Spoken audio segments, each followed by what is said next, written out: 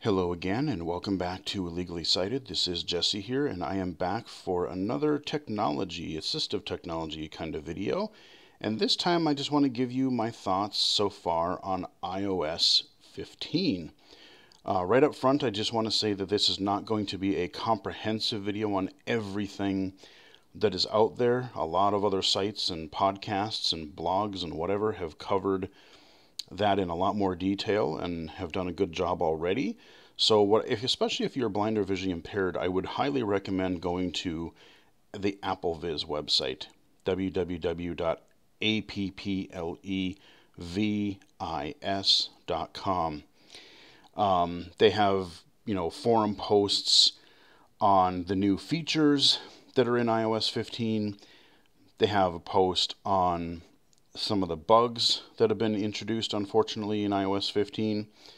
And then they have a really good podcast. If you just go to your podcast player of choice and look up the AppleVis podcast, one of their recent episodes is like the 50 new features in iOS 15 or something like that. I don't remember the exact wording, but I listened to it, and he did a fantastic job of just going through, talking about and demoing, giving a very quick overview of a lot of these features that you can choose to look up in more detail yourself.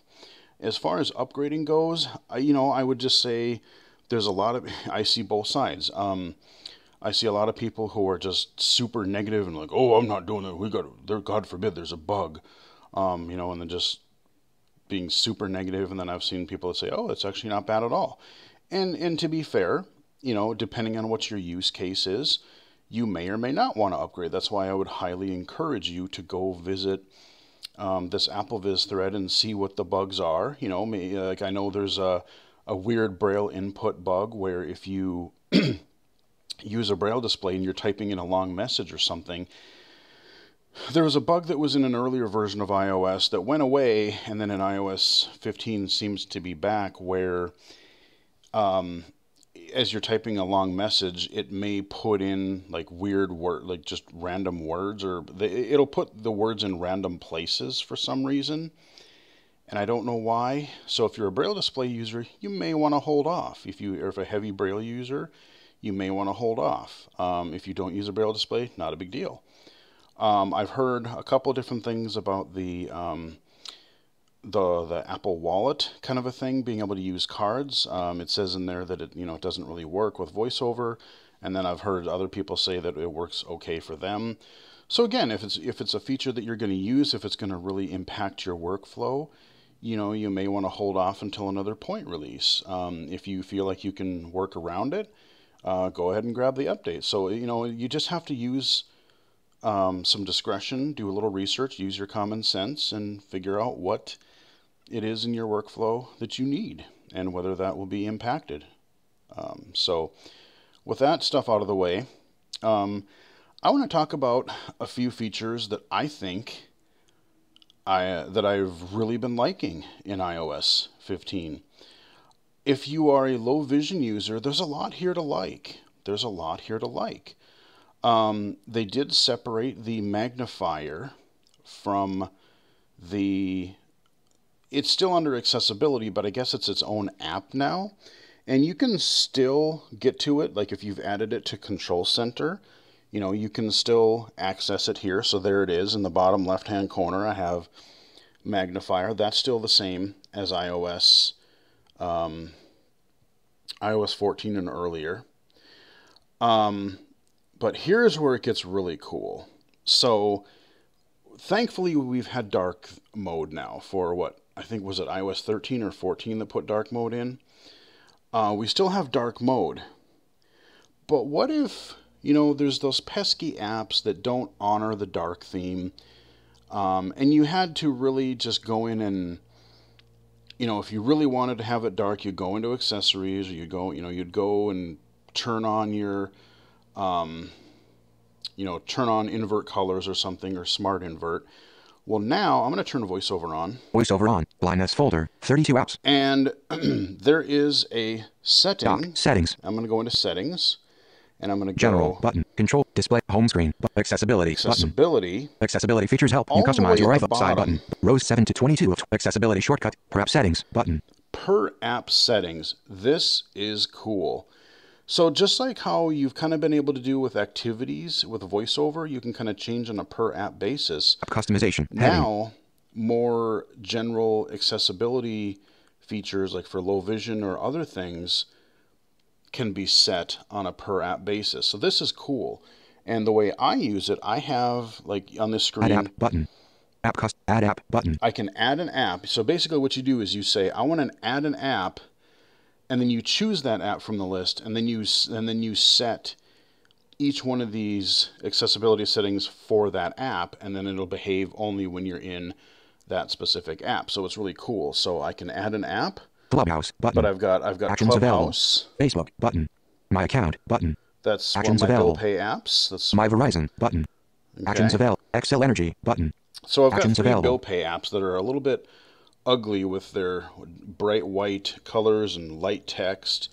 So these particular apps, let's say I go into My Verizon button. My Verizon. Actions available. Display and text size. Heading. I'll just flick through these so you can kind of see what types of things you can do here. So in addition to doing your VoiceOver activities that you've been able to do before, Bold text. Default button. bold text, it's whatever the default. Everything starts as default. So whatever you have in your global accessibility settings, it'll honor that until you change it here. Larger text. Default button. Button shapes. Default. But on/off labels. Default. Reduce transparency. Default. Improve contrast by reducing transparency. Increase contrast. Default button. Increase color contrast between. Differentiate without color. Default button. Replaces user interface items that rely so. Smart invert on button. So Smart Invert, I said, okay, this app has a lot of white, so I'm going to turn Smart Invert on. So on my phone will behave as normal until I go into this app, and when it does, it'll Smart Invert, giving me a nice dark background, make it easier to see. And as soon as I leave the app and go home, boom, it goes back to normal. So that's really sweet. Smart invert reverses the colors of this motion heading. Reduce motion default button. So you can reduce motion. Reduce the motion of the user autoplay video previews. Autoplay video autoplay And video. that's it. So those are the additional accessibility Verizon settings button. that you can do under the per app settings. That is a really Physical and cool motor feature. heading. I Guided really access. like that. Rows 7 So to 22. for low vision users especially, like you don't want to keep having to go in and out of settings, or maybe even the control center if it's there, or you don't have to even set like the side button to say, oh, I want to quick turn magnifier on or smart invert on. Like, well, magnifier you would still have to, but with like the invert colors and stuff. Per app settings button. Per app settings, that's a gem right there. So while we're on the topic of low vision and invert colors and dark themes and darkness, another little thing Apple did that either I totally overlooked or I forgot about is Safari has now added extensions. So you can do different extensions with mobile Safari. Why do I say that for low vision users? Well, because if you recall earlier on the channel, I did a review for the Dark Reader add-on or extension for Chrome on your computer browsers, your desktop, laptop browsers. Well, it just so happens that Dark Reader is also available now for Safari. Settings. Dock. Safari. So if I go into Double tap to Safari, open. now here's another thing that I like. Not only did they add extensions, they got rid of that stupid Rolodex view where you just had like kind of a flip book of pages. Now as a low vision user, I can just you have two columns of these mini tab windows, and I can literally just see, oh, that's what this tab is. I can touch them. Cyber War. Or I A can Cyber Store. flick. Matthew Riker audiobooks vertical. Cyber Ghost Tickets 2000. The Verge tab. Oh 15 yeah, of so let's go to 24. The Verge Skip to main content in page and link. look at what we got here. We have theverge.com, Page 1 of 12. but we Web- have wonderful dark theme. We have our images are still normal. I'm not using invert color. I'm not using per app settings. Instead, I'm using the Dark Reader extension just like you would find on your computer browsers. So yes, it's getting better. we have two other ways that we can enforce the darkness. I've tried it on several websites. It's worked fine. Interestingly, I've tried it in... It's been a little hit and miss. Twitter, like if you load a page from a link, I think like one time I had it look where it still loaded kind of the Safari sort of extension and it made it dark, but that doesn't always happen. I can try it really fast. Settings, mail, Twitter, active. Let's go into Twitter. Amazon News, verified. What's it like leading the team at one of our Amazon Air hubs? Okay, so let's just Amazon go into this. Profile photo, It's just Amazon a random News, thing. link, bit. So if I go into real this link, text field, address, see if it 10% honors about it. Amazon.com. Yes, it does. Web page, Amazon Air Leaders, page 2 of 20. Oh, no, it doesn't. Picture this, page 3 of 20. Yeah, page 4 so of 20. Timeline, I've had button. mixed results with that. Dock, I Safari. swear I've seen it flicker on one time. But as far as if you're using Safari, that does work. Dark Reader is a $4 purchase from the App Store, and I gladly paid the $4 because I live by Dark Reader on the desktop, so I use that all the time. And having it now on Safari is beautiful. So that's another low vision thing that I really like. Settings. Double tap to Let's open. go back Use into 3D. here. Settings. Screen time. Button. Okay, so it popped us back out this level. So you have a few O's 1 different to 14 things. sounds and haptics. Button. Focus. Button. This new focus mode. I'm going to pop in here really quick. I'm Do not not really going to disturb enable button. it, but I'll at least tell you that it's there. This could be useful, and I may add my own special, instances for, sleeping or when I'm playing drums or if I'm recording maybe or streaming. I'll turn some of that off. I'll probably make some Focus. Heading. some focus modes for that. But basically what this allows you to do is it's not just do not disturb on and off. You can really fine tune how you want things to behave. So when you're at work or when you're exercising or when you're sleeping or whatever, you can say, I only want these people to contact me, or I want nobody to contact me, and I want notifications from these apps. So if I'm at work, maybe I want to have I want to hear from my work contacts, and I want to get notifications from apps that I use at work but nothing else. And if I use my phone for projects outside of work, I don't want to hear about work things during personal time, just to kind of get away from the office type stuff, working all the time. So it's got a lot of different uses, but if I flick here, Do not disturb. I can Button. add my own custom event. Do not disturb. Button. But we've got Do Not Disturb as a preset, Sleep. Button. Sleep as a preset, Personal. Setup. Button. and Personal, I can set that up, Work. Setup. or Button. Work. So I just went through like personal or work time. You can do those. Focus silences alerts and share across devices. On. And you can turn share across devices, so that can actually be really nice. I can set these up, and then when I get my new phone, or if I want them on my iPad, those things will honor these different focus modes as well. What's also nice is you can set them to be around a certain location. So when it sees, oh, I've gotten to the office or I've gotten home, I can set it by location. Say, oh, well, when I get to the office, activate this focus mode, or when I get home, activate this focus mode. So you can really kind of fine tune and get rid of some of your constant notifications clutter if you so choose. So that is a new iOS Focus 15 button. feature. Let me go back into accessibility. General. Control center. Display and brightness. Home screen. Accessibility. Button. Accessibility And features this help. one I had to look it up again because it's buried.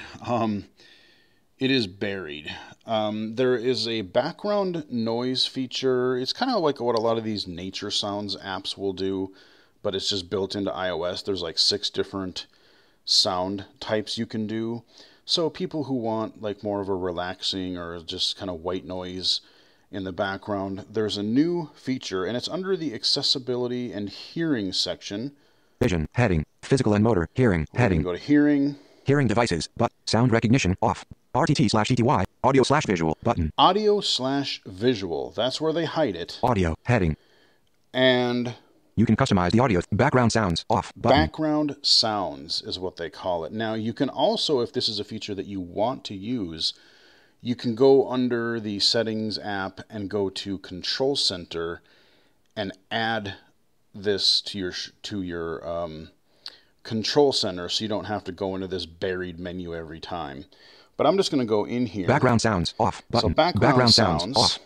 Double tap to toggle setting. If I turn them on. Background sounds. Off. On. Okay, there we got our rain. I have not heard these before, so... Okay, so we got our rain. Sound. Rain. Button. Balance noise. Right balance noise. Let's see, balance noise. Selected. Balance noise. Balance noise. Ooh, that would be, especially with headphones, I don't like that. That's just static. Right noise. Selected. Right noise. Ooh, I don't like that Right either. noise. Ocean. Dark noise. Right noise. Dark noise. Selected. Dark noise. Okay. Dark noise. Almost sounds like an air conditioner kind of thing. Ocean. Ocean, that Selected. might be all right. Ocean. Ocean. Downloading 18%.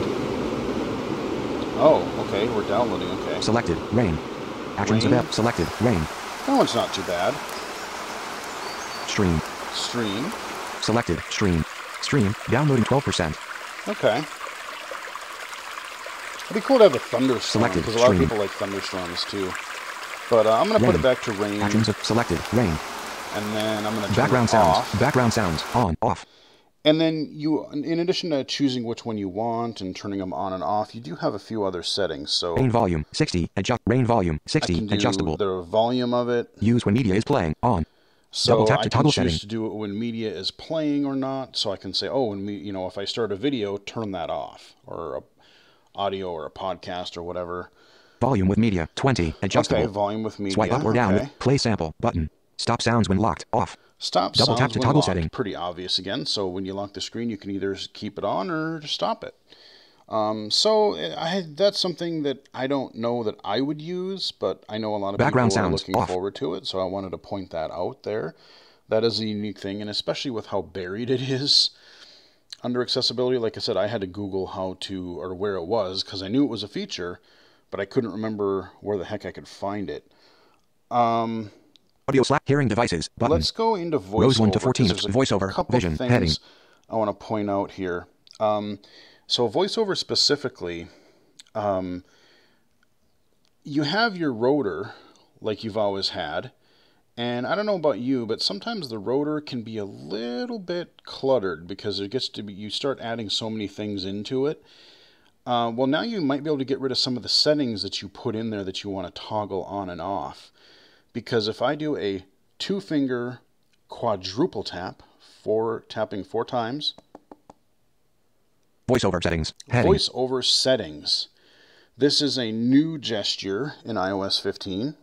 Filter. Search field. I can search Double tap to for a edit. certain feature if I want. I'll just flick through these really fast so you can see. Activities. Off. Button. So we got Adjustable. activities. Always speak notifications. Off. Audio ducking. On.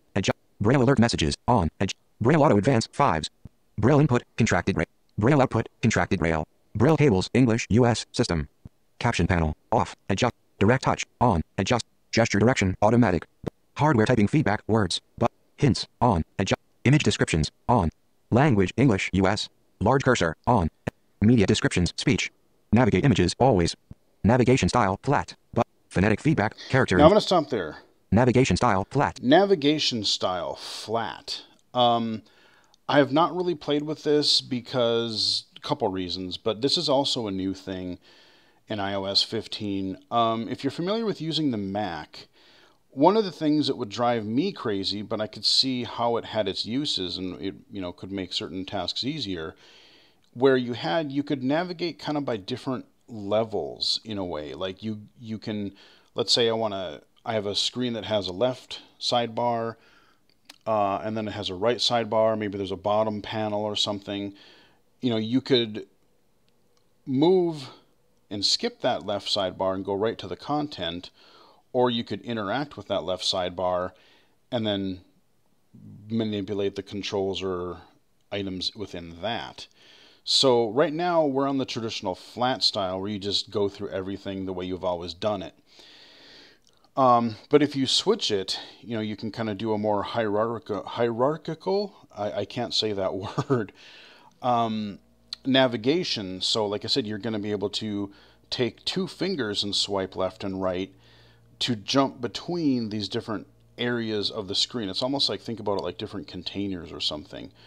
Now, the other reason that on mine, when I upgraded, it was off by default, which is nice because I have, in iOS 14, I set a custom gesture for my two-finger left and right flick to be navigate by heading, because I got tired of, like, when I navigate web pages or even different areas and settings here, places that use headings, I don't like, it's just a quick, convenient way to get around, and I don't always want to have to adjust my rotor to do that. So what I do then is I have it, swipe right with two fingers as next heading, swipe left with two fingers as previous heading. I can have my rotor set however I want, characters or words or whatever, but I can still do that flick and quickly jump around a web page or other HTML interface a lot faster. So I'm going to stick to that, but if you want more of like a Mac style hierarchy navigation, you can definitely do that, and that's under this quick, this voiceover settings thing. Phonetic feedback, character and So we got a phonetics, few more button, options here. adjustable, pitch change, on, punctuation, off, button, screen recognition, off, adjust, send to HDMI, off, adjust, slide to type, on, software typing feedback, Okay, so there's a characters lot and more words, settings button, here. Good adjustable, God, man. sounds, off, speak rotor confirmation, speaking rate, 60, typing style, touch typing, volume, 70, volume, Wow. button, And that's all of them. So, I mean, just looking at all those, Setting. look at all the options and customization that we've now had with VoiceOver over the past couple versions now. And for the people, I kind of laugh in a way, but I kind of, I don't know. Like the people that say, Apple doesn't care about accessibility. They just, everything gets worse and blah, blah, blah, blah. I'm like, dude, they've added so much stuff. Is it perfect? No.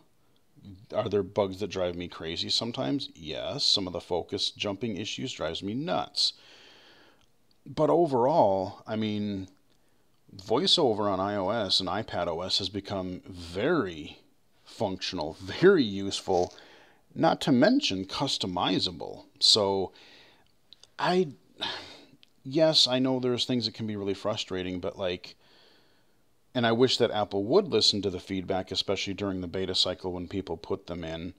I wish that some of those would really get fixed, because I've submitted some accessibility bugs and feedback the last 3 iOS versions, let's say.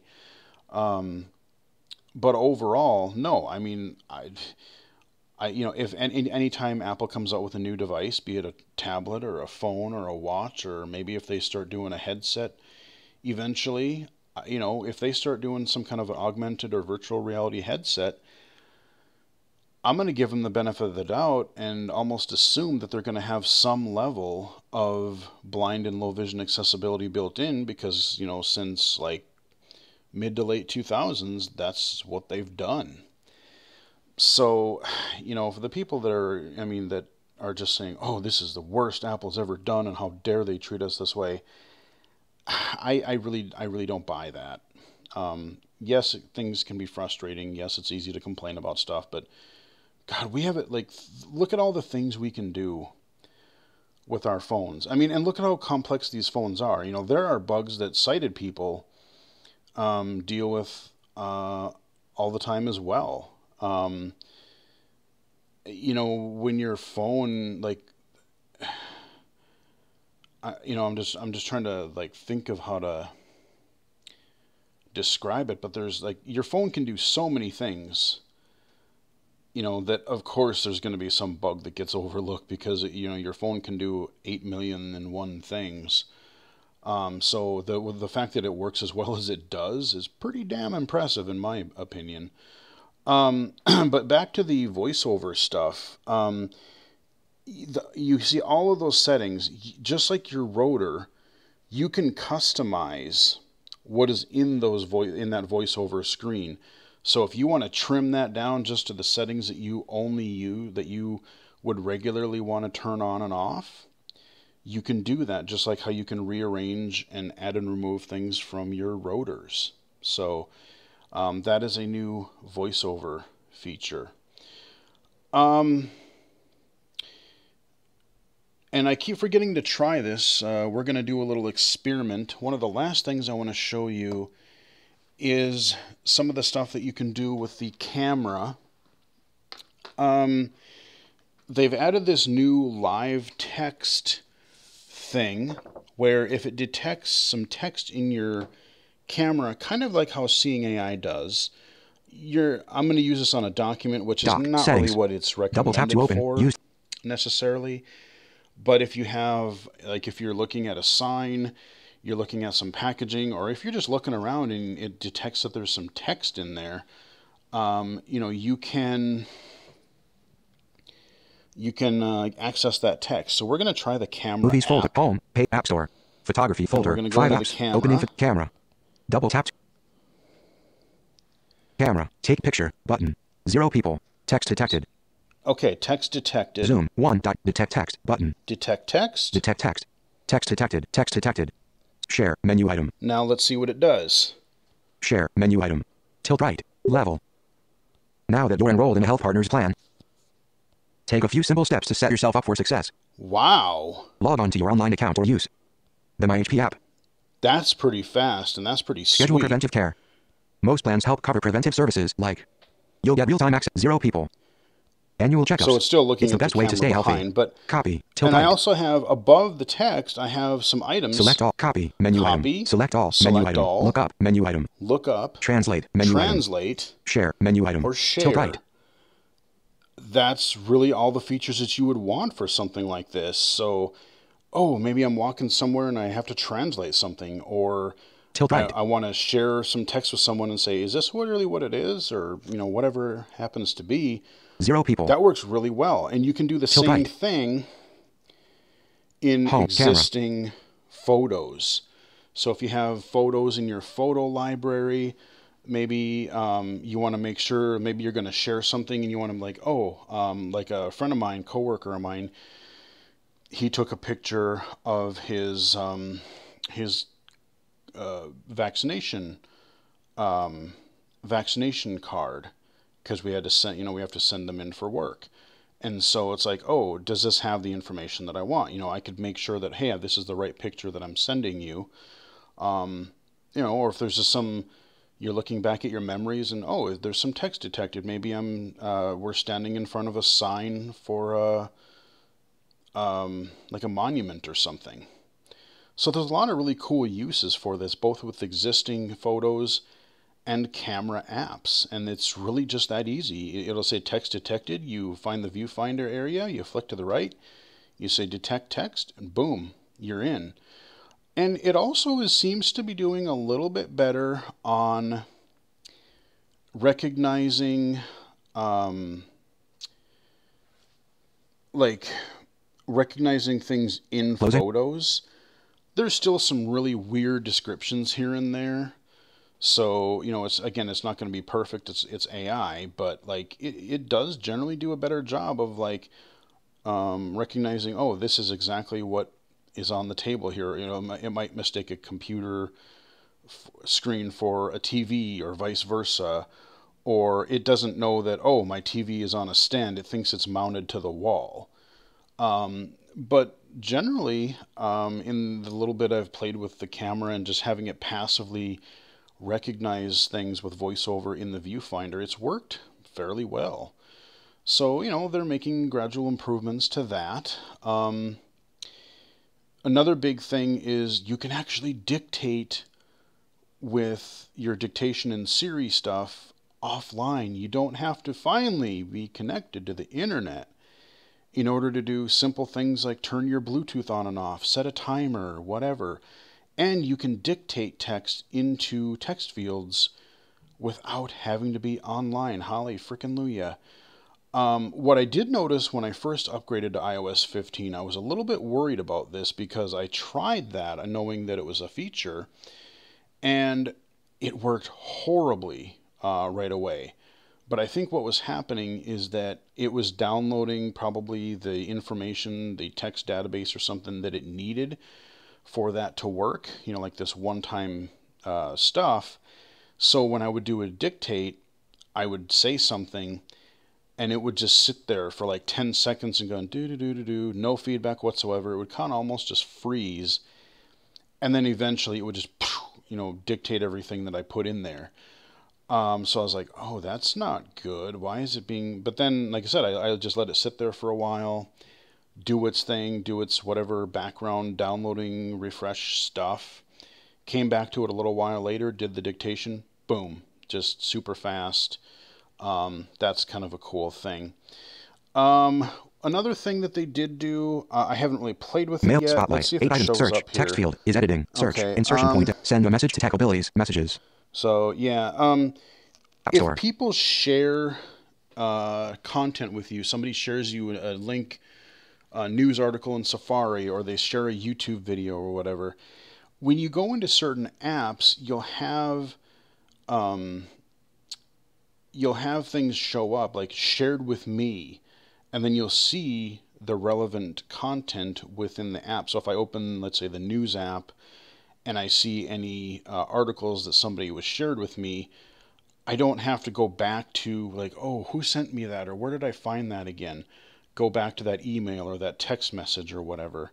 Now it'll just kind of show up with the shared to me thing, and I can peruse it when I want to within the app, when the app itself.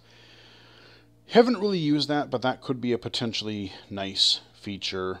Like I said, this isn't going to be a comprehensive thing. These are just some of the things that I immediately found to be helpful. I haven't really found any game-breaking bugs. Like, it's been pretty smooth. Some of the, like I said, it was a little sluggish, a little choppy at first because it was doing some background updates and stuff when I first did the update. But like I said, give it a little while to settle once you've rebooted into iOS 15, and things have run pretty much about the same speed as they have in iOS 14. So if your device could run iOS 14, you should be pretty good with iOS 15. The most useful things, the things that I find really the most helpful, are honestly the per app settings, where I can say, hey, I want to have an inverted color dark theme for apps that don't support it, and then having the granted I downloaded the $4 app, but I can have extensions. So if you have a password manager that you like, or you want to use Dark Reader, more will be coming, I'm sure, but like having these Safari extensions is really nice. I like the new tabs instead of the Rolodex view that they had before. I like the way they do the tabs in Safari. They're just little things like that. There's, I don't know that there's any one thing that's really groundbreaking, but just really convenience things. And I know there's other voiceover things. I'm trying to think if there's any major voiceover thing that I could call out, but I showed you these settings. I showed you the couple other odds and ends here. So those are some things that I like in iOS 15. Again, I don't really have too much to complain about, because I've found, having pretty heavily used this in the last 2-3 days, I've done many things with it. I've used the camera, I've used many apps, I've paid bills, I've just used my phone the way I always do. And just having these little conveniences, the dark themes and Dark Reader and everything, that works really well. VoiceOver seems to behave. I don't notice too many focus jump issues. I still do notice a few here and there. Like when I minimize a YouTube video and then you go down to the bottom to close it, sometimes it still likes to jump there. But overall, I don't seem to have quite as many focus issues. I could be wrong, and I'll report back if I do later, but it seems fairly decent. And I will give you more feedback in a future video because, yes, I did break down and I did end up purchasing the 512 gig iPhone 13 Pro Max. And I should hopefully get that on Friday. So I hope to play with that and get that all set up over the weekend. Run it through its paces. Maybe next Wednesday or Saturday, I can try to do an iPhone 13 review for you guys and talk about. Again, I'm really interested with their new cameras, and I'm just really curious to see how the magnifier is going to work, because I was watching a video yesterday with people reviewing the new phones, and one in particular had like these really good side-by-side comparisons of some stills, where they had, like, one of them was this like front yard shot where you saw the garage and the basketball hoop at night. And on the iPhone 11, oh yeah, it was night. I mean, it was everything was dark. Like, everything just, didn't stand out very well. The 12 was a lot better, and then the 13 was even better than that. But I mean, you could still tell it was night, but it looked, with the night mode or whatever, it looked just a lot. It almost had like a well-lit daylight quality to it, even though you could still kind of tell it was nighttime. So I'm thinking, using this with the magnifier, and if you don't turn your flash on, or you're in class or something, you don't have the best lighting situation, your camera might be able to help compensate for that. And then the other one that they'd showed, this new macro zoom that is on the Pro side of the iPhone 13s, the Pro and the Pro Max. I'm very curious to check those out, because as I zoom in really far, they were showing like really close-ups on like a blueberry and a strawberry, I think it was. And they showed the comparison even from the iPhone 12 series to the 13.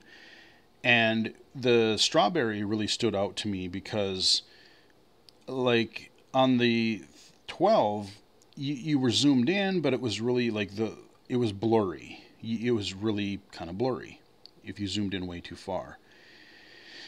But on the 13 Pro Max, if you zoomed in, like, you still saw all the little detail of said strawberry. So that might help with font clarity, image clarity overall, depending on what it is that you're magnifying. So, being low vision, if you need to zoom in really far, maybe, like I said, I'm going to do some experimenting myself when I get my phone, hopefully later this week, and I'll report back on that, because that could potentially be interesting, especially if they increase image stabilization more than what I have in my iPhone XS Max here.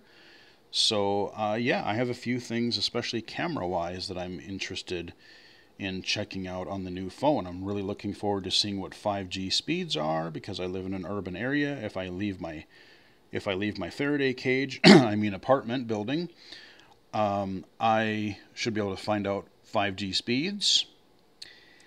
I can check out the new better screen with the 120 hertz refresh rate. I'll have the LTE, I'll have the LiDAR, I will have, of course, the performance increase that you get with your better processor. So there's a lot of things, again, maybe a lot of subtle things that I think will add up to be a pretty interesting phone. So look forward to that in the near future. But those are some thoughts and impressions of iOS 15. Overall, seems pretty solid so far. Hope you guys enjoyed the video. Like the video if you did. Subscribe if you haven't done so already. You can also follow me on Twitter at BGFH79. On Twitch, twitch.tv/illegally-cited. illegally-cited.com, and right here on YouTube. So until next time, we'll wrap it up here, and I will chat with you guys again later.